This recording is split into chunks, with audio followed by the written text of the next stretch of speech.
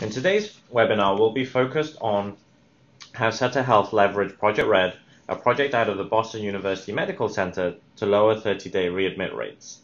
Before we talk specifically about Project Red, let's just touch briefly on why 30-day readmit rates are of such interest. Kristen, I touched just now on the transition in reimbursement models. Can you give us a little bit more background into why that is and why the 30-day readmit rate is of such importance in that context? Yeah, absolutely. So, in the acute care setting, the measurement of a 30-day readmission rate is used as a key metric to judge the organization's performance and efficacy of care, and specifically by CMS or Medicare, and it impacts our reimbursements. And what this really translates to is the Affordable Care Act legislation that created new policies and new penalties for hospitals that had high 30-day readmission rates. So each year, as time goes on, these penalties become more stringent and more impactful.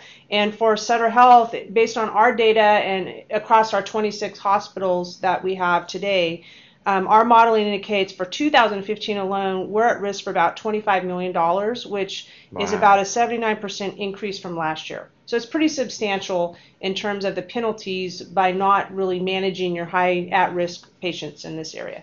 So not a small problem to solve. No. Okay.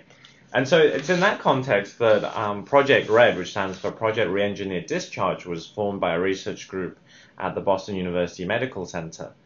The group developed a methodology for thinking about the discharge process, founded on 12 discrete steps, and have been able to tailor that process to reduce the 30-day readmit rate and have successfully trialed this out across a number of hospitals. However, in and of itself, Project Red is only a development framework, and each provider has leeway to drive implementation of that framework as they see best.